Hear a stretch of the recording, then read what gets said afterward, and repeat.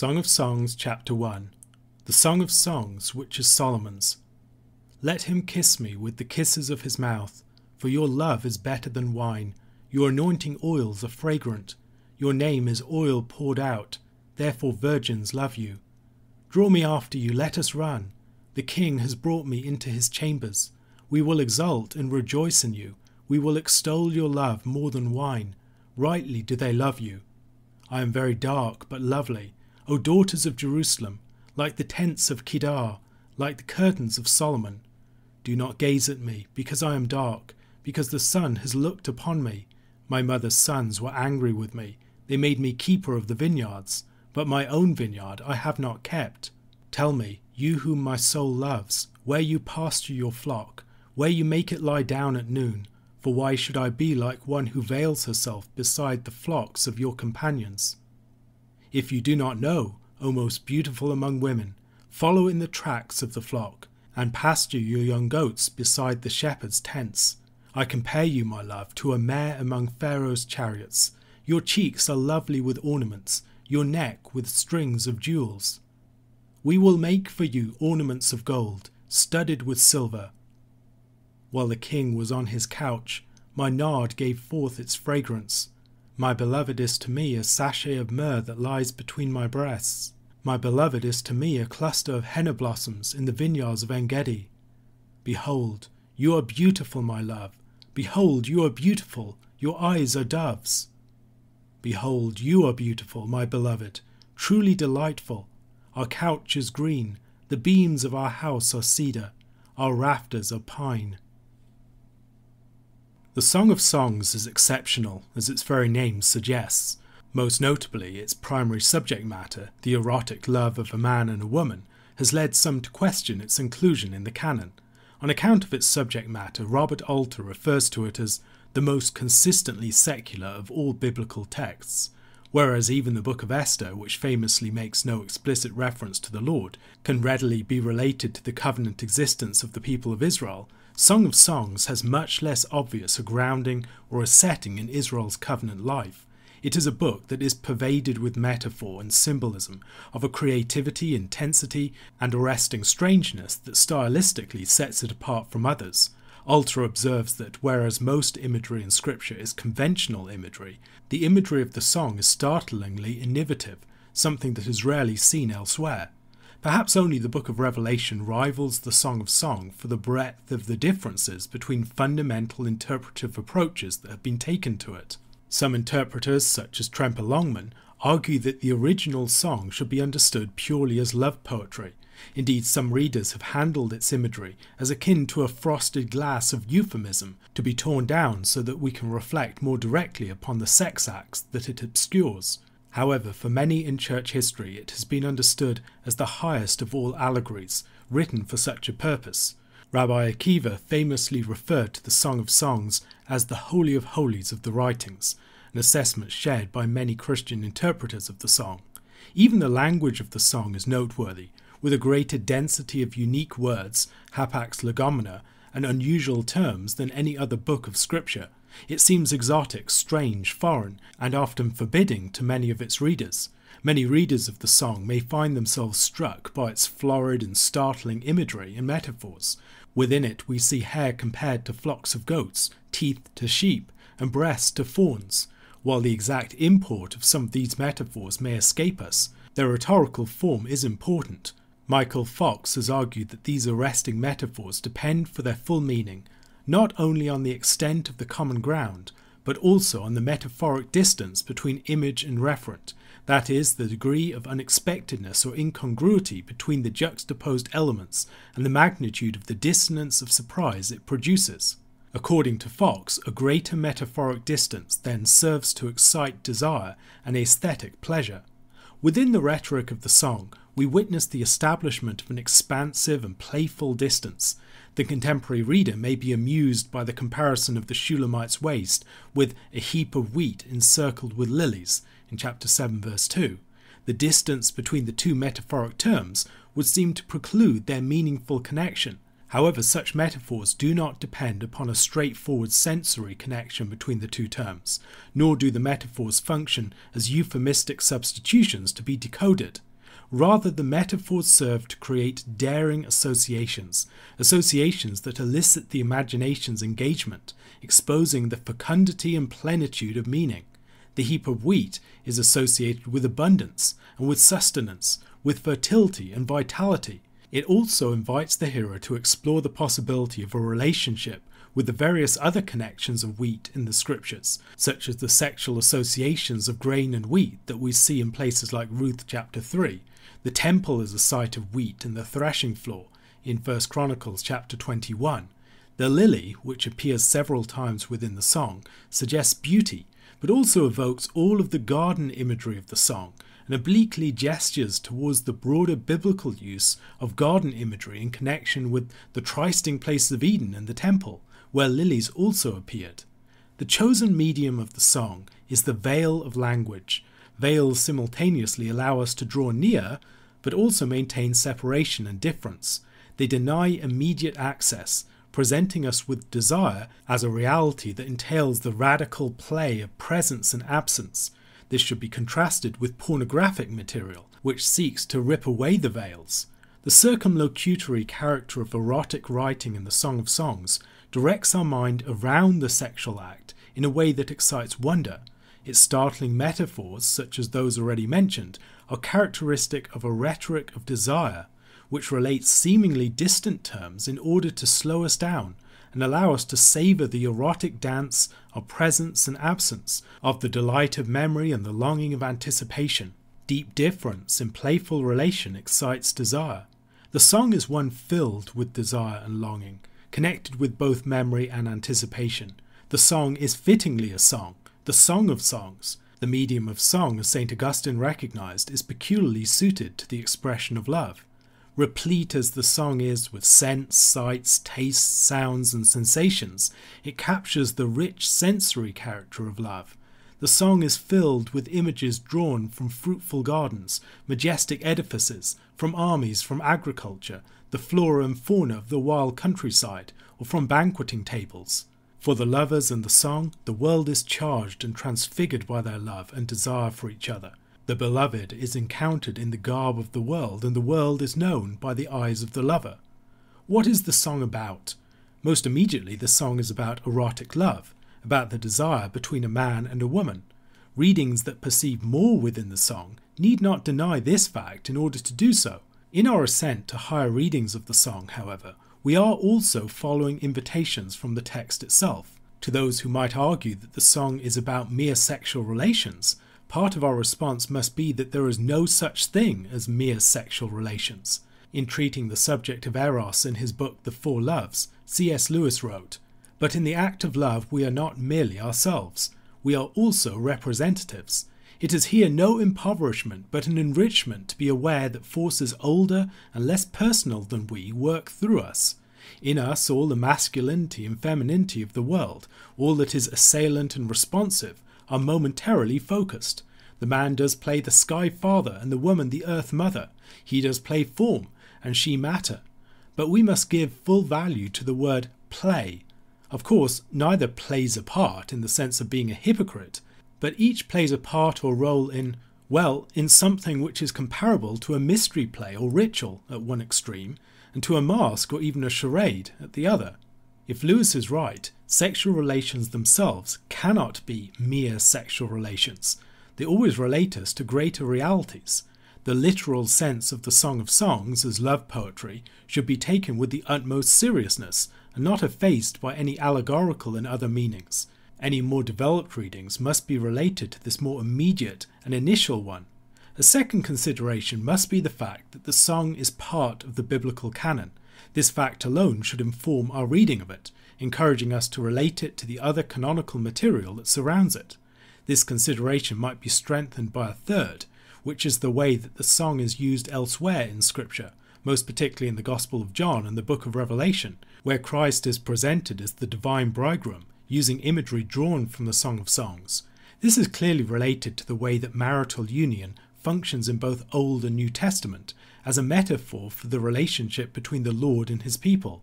Throughout the history of the Church, a fourth consideration, Christians have followed John in reading the song in allegorical ways. Christians have not been alone in this. there is a strong Jewish tradition of reading the song allegorically too. Arriving at an allegorical reading of the song need not involve an extreme and unwarranted leap, as there are convenient stepping stones by which we could reasonably do so.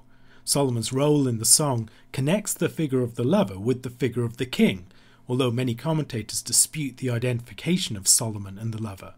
This is not a novel association. Throughout the books of Samuel, for instance, the king is presented as the lover of the people, and there is important metaphorical traffic between the king's relationship with women and his relationship with the people. In the books of Samuel, kings are romantic figures, whose deeds of daring do are the subject of maiden songs, who are remarkable for their dominant physical appearance or their beauty, and who elicit the profound love of their people. Solomon's relationships with women clearly have political import, as he forms a marriage treaty with Egypt by marrying Pharaoh's daughter, or as the Queen of Sheba comes from afar to witness the wisdom and wealth of Solomon for herself. The king was also the covenantal son of the Lord, representing the Lord's own relationship with his people. From a reading of the song that sees, beyond the immediate literal sense of the erotic relationship between a man and a woman, a reference to the king's relationship with his people, it isn't hard to make some further steps. First, to a connection with the figure of the Davidic Messiah, the greater son of David than Solomon, and his relationship with his people. And second, to a connection with the Lord's relationship with Israel his bride, that second connection being reinforced for Christians by the first. Christians have long read the Song of Songs as a song that is, in its highest referent, about Christ and his church. Different levels of meaning must always be held alongside each other. The Song of Songs teaches us about human love, but does so in part by helping us to recognize that the love of a man and a woman relates to something greater than it. It also teaches us about Christ's love for his church, but appoints human erotic love as a tutor in that lesson. The Song of Songs is connected with Solomon. There are various ways to understand this association with Solomon. It might be attributed to Solomon as a work of his own composition, the common traditional understanding. We have poetry from Solomon elsewhere in Scripture, in Psalms 72 and 127, and are told that he composed 1005 songs in 1 Kings chapter 4 verse 32. However, the association with Solomon might also be understood as concerning the fact that it is about Solomon, or alternatively, dedicated to him. The song is predominantly dated to the post-exilic period, centuries after the time of Solomon, principally on account of its vocabulary and grammar, which advocates of this dating maintain uses words drawn from Greek and Persian. This position, however, is far from universally held. Some date it from the time of Hezekiah, and many still hold the dominant traditional position of Solomonic authorship. Those arguing for this maintain that several features of the song best fit the time of the reign of Solomon. References to places in the north and south of Israel make more sense in the time of the undivided kingdom. The song has similarities to other ancient Near Eastern literature of that and much earlier periods.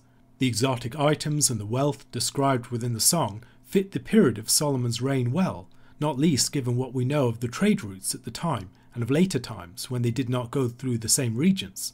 Those arguing for this position also dispute the etymology of some of the terms that are claimed to be loanwords, and argue that certain others might have entered Hebrew much earlier than assumed.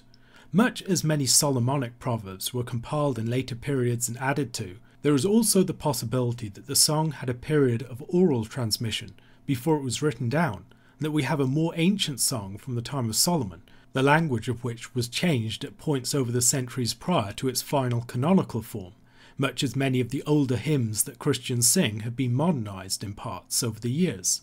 In recent centuries, some commentators have read the song as describing a love triangle, with the woman being pursued by both Solomon and a shepherd lover, whom she chooses over Solomon in the end. Yet this reading can be strained at many points, and the more traditional understanding of the characters remains the more persuasive. The chief parties within the song are the bride, the bridegroom, or Solomon, and the chorus of the daughters of Jerusalem. Commentators differ on how to apportion the material to these various voices. They also differ on the degree to which this should be understood as a dramatic work.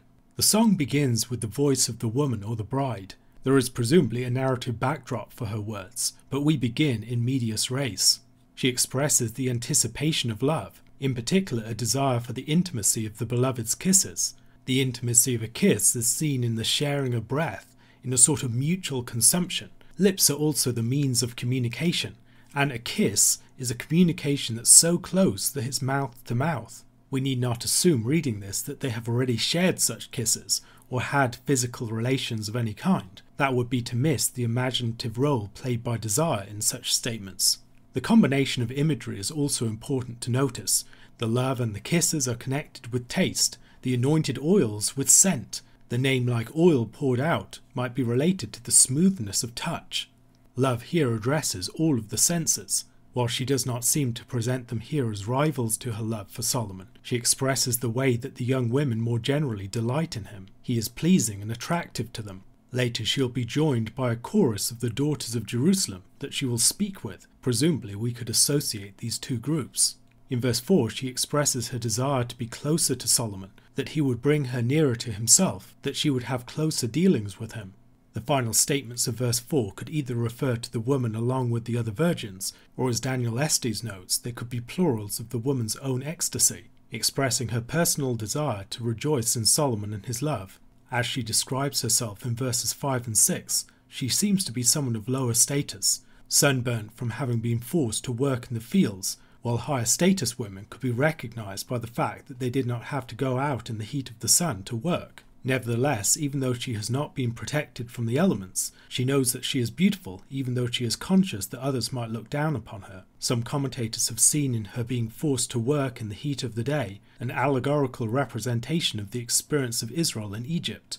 In verse 7 she once again expresses her desire to be nearer to Solomon, but this time to Solomon himself. A point of contact between them is formed by the fact that they both shepherd flocks. And in Solomon's response in verse 8 he reinforces that point of connection and also reassures her of her surpassing beauty. More explicit language of comparison comes in verse 9, as Solomon speaks of her as like a mare among Pharaoh's chariots. As the chariots of Pharaoh will generally be pulled by stallions, perhaps we should see in this image a reference to the confusion into which she throws men on account of her attractiveness. In verse 10 he describes the way that her physical beauty is accentuated by adornment, with the chorus of the women in verse 11 committing themselves to make fitting ornaments for her. Verses 12 to 14 continue to describe the longing of the two parties for each other, particularly by means of scent. While the king is eating at his couch, it is as if the evocative and intoxicating scent of the woman is summoning him.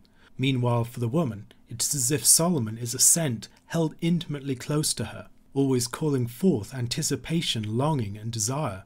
The following verses and into the next chapter are short exchanges between the couple. In verse 15, Solomon once again expresses her beauty. Her eyes are like doves, perhaps as messengers of love pass between them. The woman echoes and develops Solomon's words. He too is beautiful and delightful. Whether or not Solomon takes up the words in verse 17, or their voices join together, perhaps they are expressing the fact that nature itself is the realm of their love. The grass is their couch, and the wooded groves the house around them. A question to consider: how might the Book of Song of Songs serve as wisdom literature? Luke chapter 22, verses 1 to 38. Now the feast of unleavened bread drew near, which is called the Passover, and the chief priests and the scribes were seeking how to put him to death, for they feared the people. Then Satan entered into Judas called Iscariot, who was of the number of the 12. He went away and conferred with the chief priests and officers how he might betray him to them. And they were glad, and agreed to give him money. So he consented and sought an opportunity to betray him to them in the absence of a crowd. Then came the day of unleavened bread, on which the Passover lamb had to be sacrificed. So Jesus sent Peter and John, saying, Go and prepare the Passover for us, that we may eat it. They said to him, Where will you have us prepare it? He said to them, Behold, when you have entered the city, a man carrying a jar of water will meet you. Follow him into the house that he enters, and tell the master of the house, The teacher says to you, Where is the guest room, where I may eat the Passover with my disciples? And he will show you a large upper room furnished. Prepare it there. And they went and found it just as he had told them, and they prepared the Passover. And when the hour came, he reclined at table, and the apostles with him. And he said to them, I have earnestly desired to eat this Passover with you before I suffer. for I tell you, I will not eat it until it is fulfilled in the kingdom of God."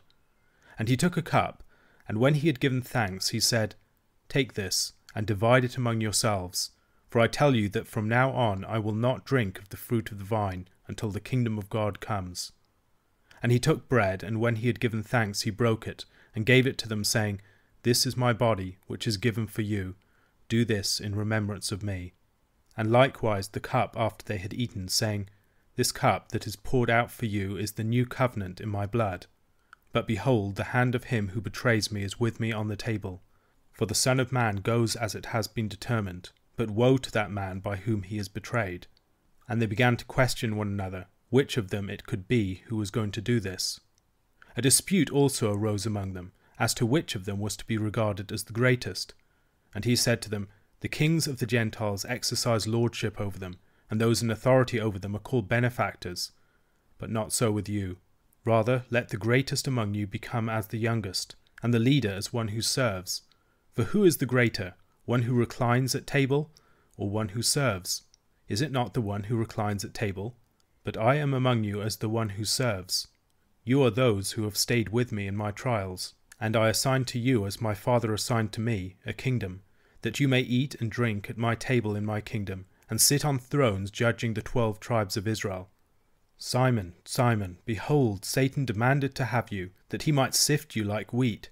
But I have prayed for you that your faith may not fail, and when you have turned again, strengthen your brothers." Peter said to him, "Lord, I am ready to go with you both to prison and to death."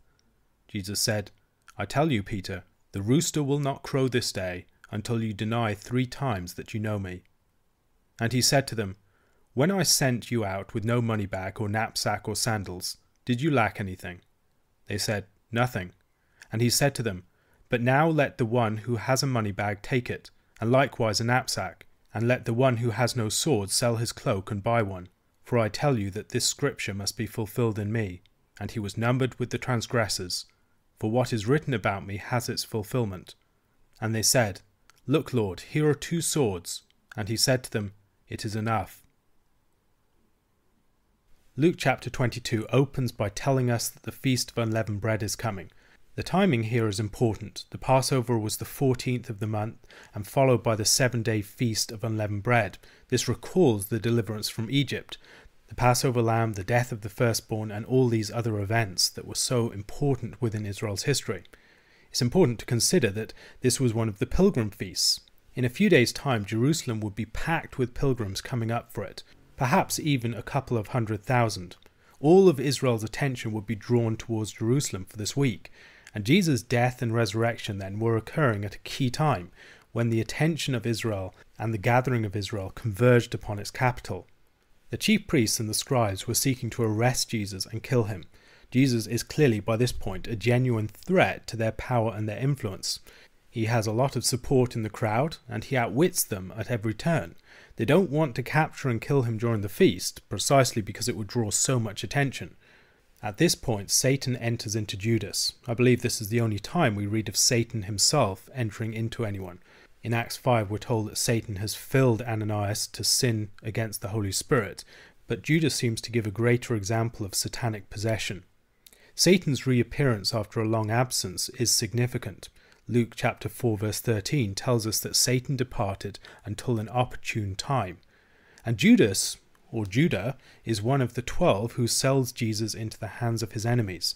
Judah was one of the 12 sons of Jacob who sold Joseph to the Ishmaelites, also motivated by a desire for money. The role of money in the transaction between Judas and the high priest should also remind us of all that Jesus has taught about money.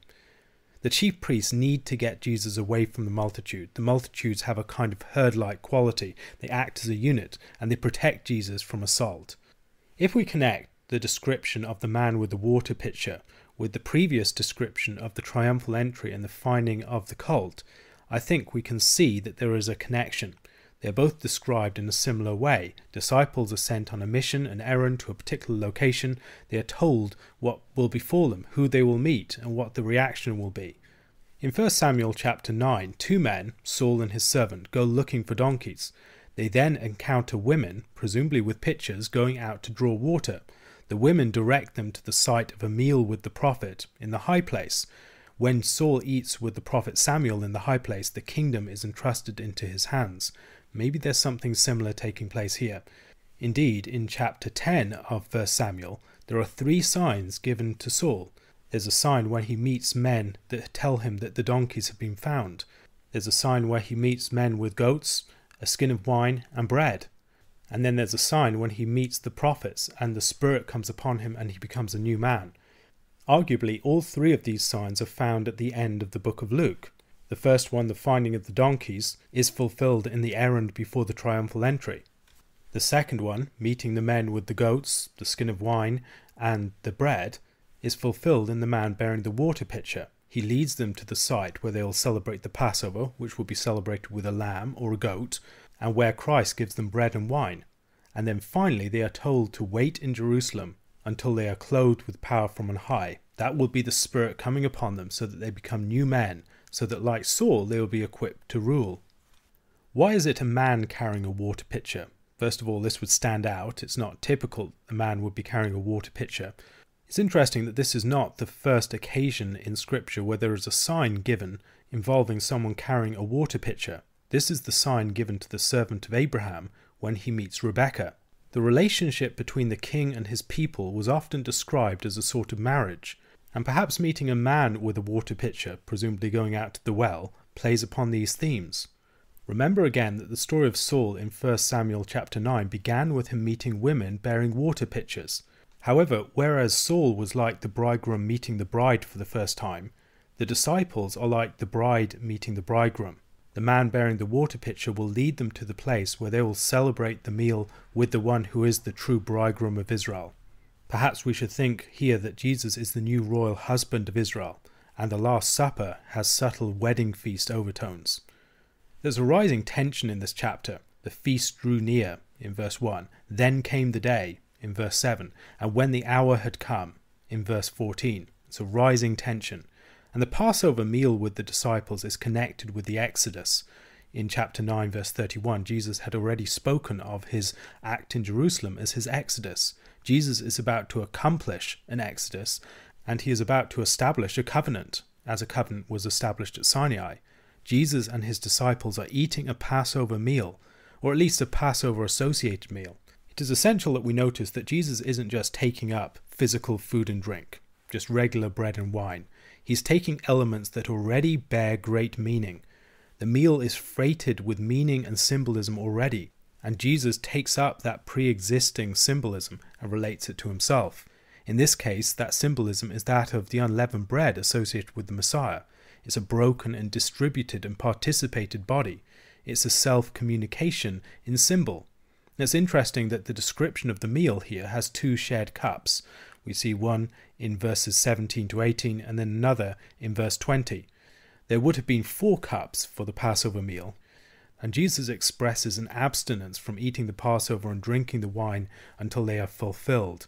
The wine anticipates the kingdom, and maybe he's making some sort of Nazirite vow of abstinence here. The description of the wine as the new covenant in Christ's blood recalls the story of Exodus chapter 24, where the Sinai covenant had its blood of the covenant. In verse 8 of that chapter, and Moses took the blood and threw it on the people and said, Behold the blood of the covenant that the Lord has made with you in accordance with all these words. Whereas Moses threw the blood upon the people, Jesus communicates the blood through a different symbol, which is the drinking of wine. He instructs them to do this in remembrance of him, or we could say as his memorial. The purpose of a memorial like this is not primarily to remind us, but to present to God, to bring to his mind, as it were, the sacrifice of Jesus, to declare his death. And the fact that they are instructed to perform this again and again in the future in remembrance of Christ recalls the Passover at the first Exodus. The Passover there was instituted as an ongoing practice for Israel. So Christ is instituting an ongoing practice here. Just as Old Testament deliverances were always accompanied with memorials to recall them in feast, in celebration, in signs, or in some other way, so Jesus associates his death with an explanatory symbol, a symbol that continues the meaning and the force of the event as well, so that people can participate in the reality of his sacrifice. The meal is a covenant sealing meal. It gives a share in the kingdom to those who participate in it. The 12 will sit on thrones judging the 12 tribes of Israel in verse 30. This might make us think back to the judgment upon the wicked vine dressers. They will be replaced by the faithful servants, the 12 apostles. However, one of the people at the table will betray Christ. This looks back to Psalm 41 verse 9. Even my close friend in whom I trusted, who ate my bread, has lifted his heel against me. And the disciples question who it is, but it's not long before they start talking about which of them will be greatest. The kingdom that Jesus is giving to his disciples, however, operates quite differently from those of the Gentiles. The disciples still don't get this. There is authority in the church. The ministers of the church are the ministers of Christ, representing his authority to his body. But that is exercised in the form of service, not for self-aggrandizement. Jesus' reference to being among his disciples as one who serves, as distinct from being one who sits at the table, might imply his washing of their feet in this scene. Incidentally, Jesus serving his disciples by washing their feet, not explicitly mentioned here, but implied, casts light back upon the washing of his own feet in chapter 7 verse 36 and following. The sinful woman does for Jesus what he will later do for his disciples. Satan will tempt Peter 3 times to deny Jesus, and Peter will fail 3 times. Yet Jesus prays for him, and he will be restored. There is a contrast between Judas and Peter here. Judas utterly apostatizes, but Peter is going to be restored. Jesus also acts as a mediator here, interceding for Peter, so that Satan will not destroy him. After this point, the nature of their mission will change. They will need a money bag, sack, and sword. They will face a hostile reception. They can no longer rely upon hospitality being extended to them, and they won't have assurance of their safety. This need not be read as a statement that they had to buy actual swords at this point, but having swords would help them to fulfill biblical prophecy, as we see in verse 37. Jesus would be numbered with the transgressors. A question to consider. What are some of the details of Luke's account of the Last Supper that stand out from the other Gospels?